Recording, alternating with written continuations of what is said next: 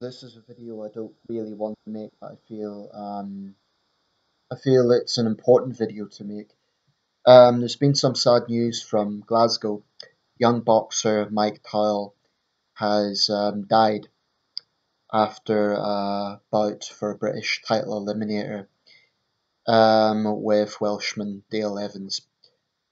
Mike Towell was only 25 years old. He had a record of 11 wins, just one loss, which was this one, and one draw. The referee was Victor Loughlin. I don't know the last time there was a death in a British ring. Certainly, it's been a very long time, but there have been a number of infamous incidents with fighters getting seriously injured. Michael Watson, of course, and earlier this year, Nick Blackwell. Um, this tragedy has, firstly, it's provoked a response from the boxing world. Ricky Hatton's going to have a fundraiser for the Towell family. His opponent has paid tribute to a true warrior. At least that was before his death was announced. Um, and Kell Brook has also shared a tribute post. I imagine there's going to be tributes from across the boxing world. Mike Towell was a welterweight, so that's the division that I fought in. Not that I fought in a division, but that's my weight basically. Um, I'm acutely aware if I was at this sport at professional level, he's the sort of guy I could have been facing. So I want to talk about this as a boxing fan. Firstly, it's very difficult to vindicate the sport to people who aren't boxing fans because what they see is a barbaric sport where men, in their eyes, beat each other to death. There are a few important things to recognise. Firstly, deaths in the ring are actually very rare. And I think if you look at, for example, the number of fatalities involved in the wrestling business, certainly young fatalities, it's a lot higher. And that's not always in the ring, that's from steroid misuse and a range of factors. And I don't mean any disrespect to wrestlers in saying that, but it is a fact. Deaths in the ring in boxing are still relatively rare. I can't even remember the last time there was a death in a British boxing ring.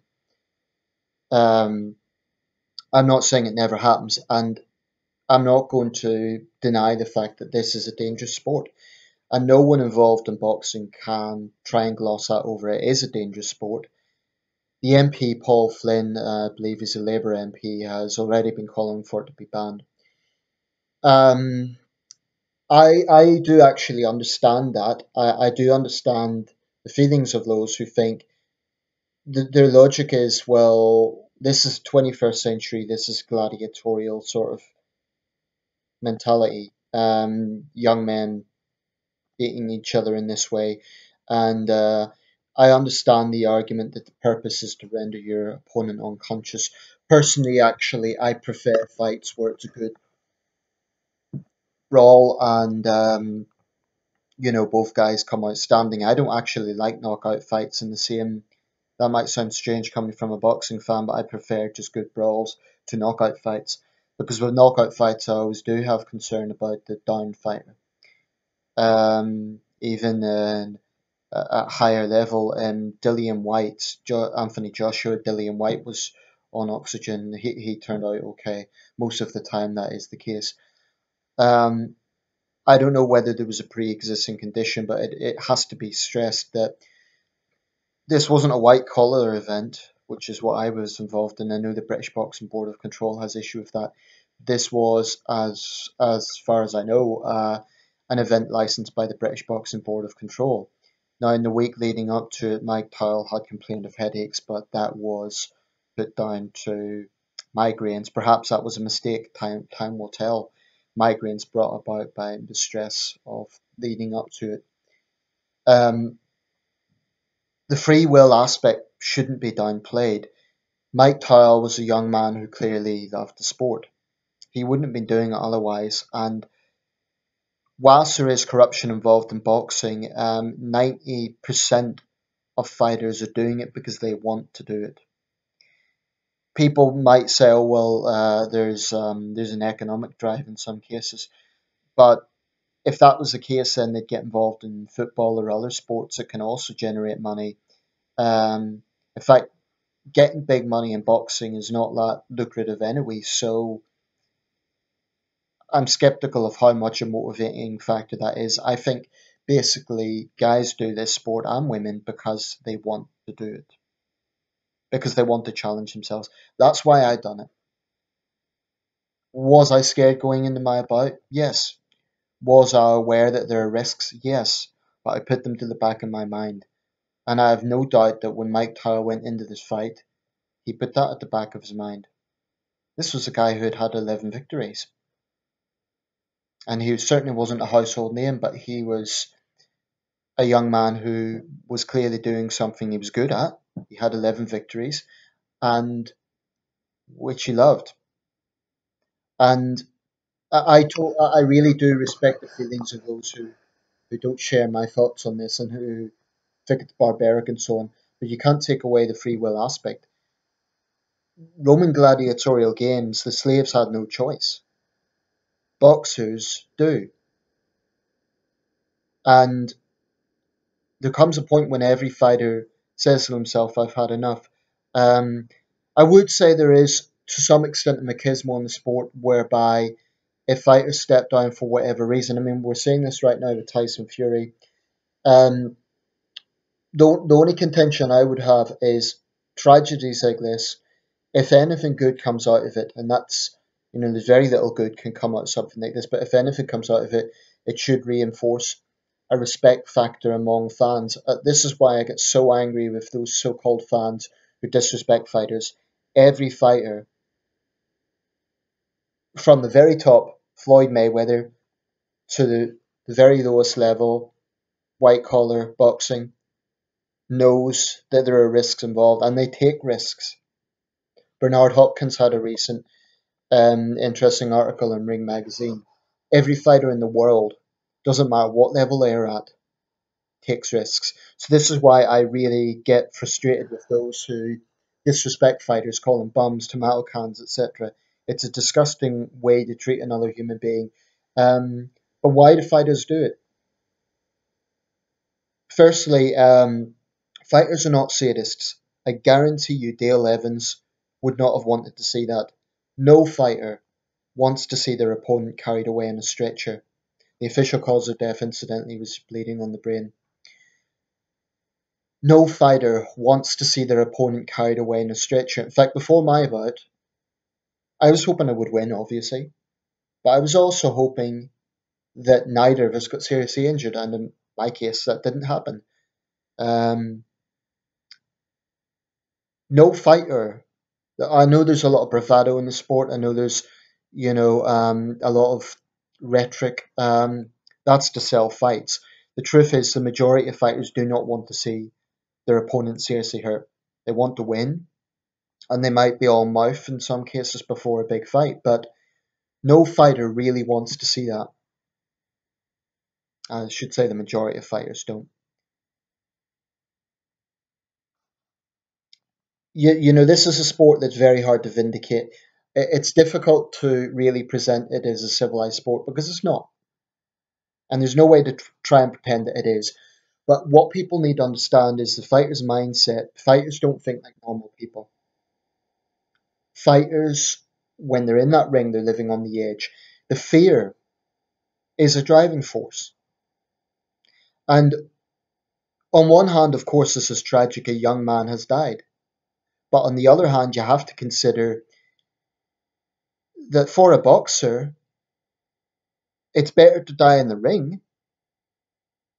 Not that they want that to happen, but their mentality is it is better to die in the ring than to die as a feeble, weak old man from a heart attack or something. If I had a choice, I'd rather die in the ring, honestly. And I'm not saying that to be disrespectful or crude. That doesn't mean I want to die in the ring. Ideally, everyone will want to die peacefully in their sleep. But, I would rather die in the ring as a young man than to be, I don't know, seriously um, in serious physical pain as an older man. Now, obviously, the counter argument to that is when you have serious injuries in the ring, then they can leave boxers in a very bad state, like Gerald McClellan. Um,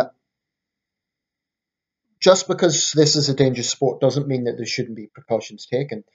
It looks like in this case, no one was to blame. It looks like the all the medical checks were done in advance. Sometimes it is just really is just bad luck. I mean, every boxer gets hit on the head, but if this sport was, I would definitely, if it was a case that boxers were dying every week, then I would be joining those who say it should be banned. But that's not the case. And I have to emphasize deaths in the ring. I mean, one death is one death too many, but it is actually pretty rare. I can't even remember the last time it happened in this country. Um,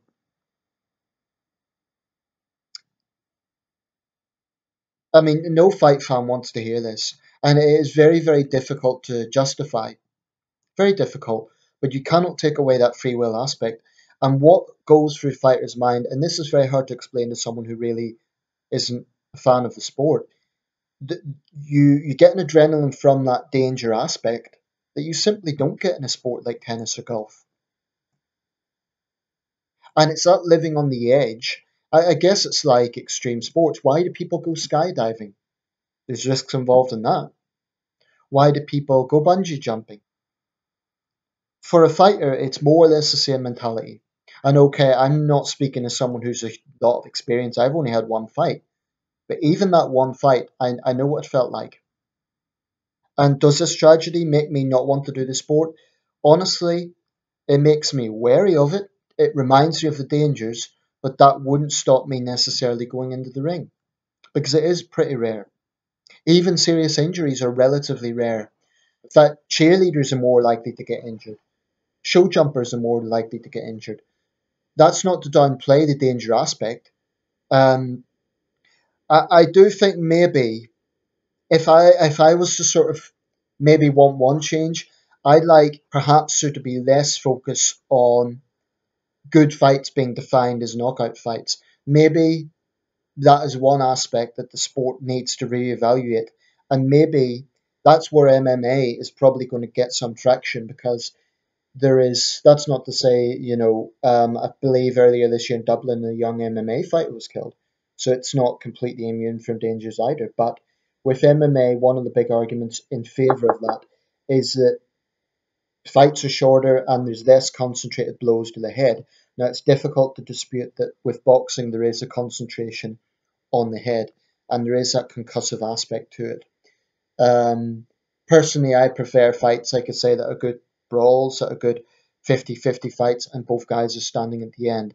Um, I'm not a huge fan of knockout fights. That might sound strange, but I do fear knockout fights. Sometimes I do automatically think, is the guy on the ground okay? But in the end of the day, I think when everything is weighed up, the the free choice aspect. That's not to say that there isn't corruption. I'm well aware that there's still underworld world criminal involvement, fixed fights, and so on.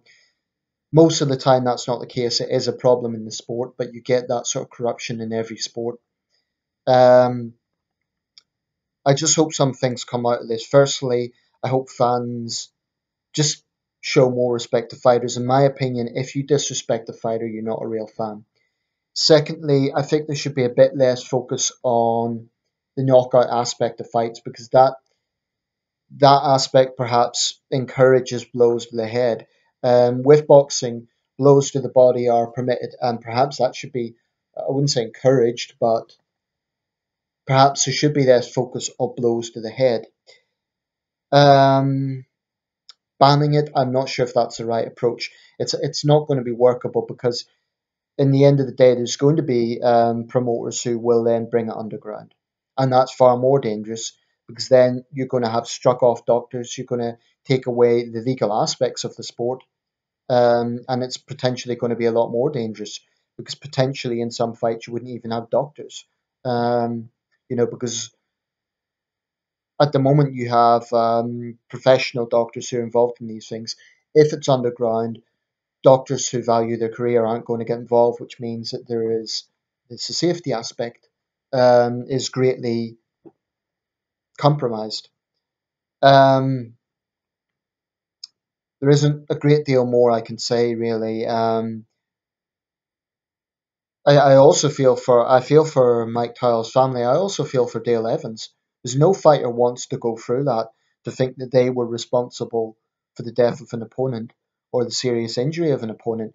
Rocky Marciano, certainly one of his opponents early in his career, was seriously injured. That had a big effect on him. The same with Barry McGuigan. No fighter wants to do that to, fighters are not sadists. You don't go into a ring and think that other guy's my enemy. I hate him. It's basically a case of he's my opponent. I'm fighting him. I want to win, so I have to better him in the ring. Fighters, in most cases, they barely know their opponent. So those are just a few things that I hope critics of boxing take away. I'm not trying to change your mind. I respect your opinion, but I think it's wrong to patronize fighters and say, "Oh, this is just for." I've heard people say things like, "Oh, boxers are sadists," and so on. I think that's very unfair. Firstly, you're talking about people you don't know on a personal basis. There's many boxers are some of the most decent, honest people you could ever meet. Um, and this idea, the slandering of fighters for doing something that they want to do.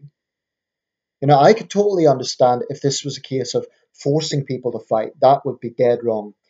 There's one other thing I hope comes out of this. I think that fighters need to get a full, and perhaps it's not relevant in this case because this was a medical issue as opposed to a psychological issue. But I do think when fighters are going through serious depression or whatever, if they have a title, they should relinquish it and get help.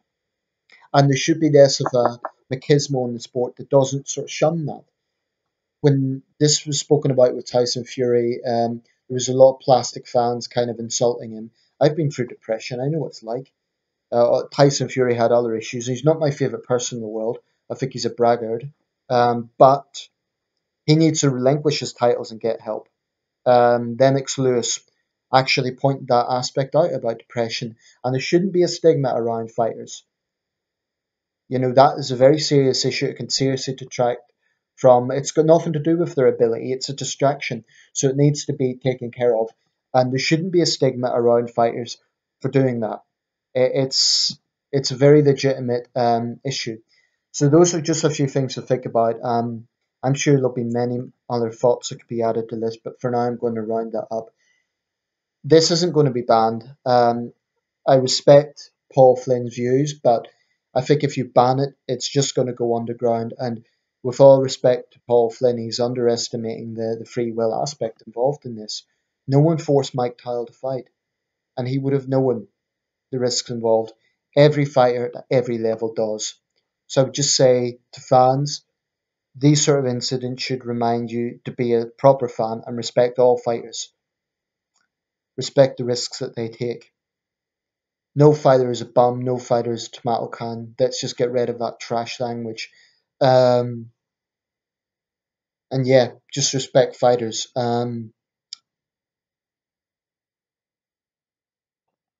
These sort of things are inevitably going to happen, but we shouldn't over exaggerate either. This is not a very regular occurrence.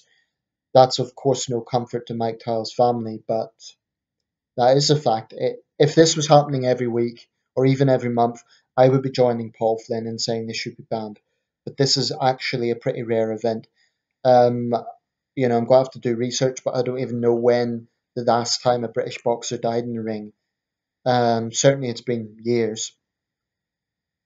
So instead of sort of thinking this was a young man who died before his time, people should think this was a young man who died doing what he loved. And you know that should be perhaps a legacy of Mike Tyle. Let's not just look at this as a. I think it's almost insulting to look at it just as a tragedy. He had a good career, and even if he didn't, the point is he was doing something he loved. So yeah, it's no boxing fan, no boxer wants to hear this, but that shouldn't tarnish the whole sport as being something that it's not. Yes, it's dangerous. Is it barbaric? No, because It's tough. It's controlled aggression. It's not barbaric, because what's barbaric is animal blood sports where the animals have no choice, or what ISIS does to Yazidi sex slaves. That's barbaric. What two consenting adults do to each other in the ring is not barbaric. It's tough. It's a violent sport. It's controlled aggression, but it's not barbaric. Okay, let me know your thoughts.